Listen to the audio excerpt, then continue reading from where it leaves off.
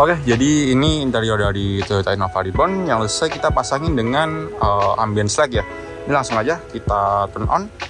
Nah, ini kita pasangin bagian dashboard depan ini, kemudian door trim kanan kiri 2 baris, dan juga di bagian ambient plafon yang mana bawaannya SB itu kita ganti juga RGB. Nah, ini juga bisa kita ganti via smartphone. Loh, gampang banget. Selain itu juga ada mode matic ya. Nah, seperti ini.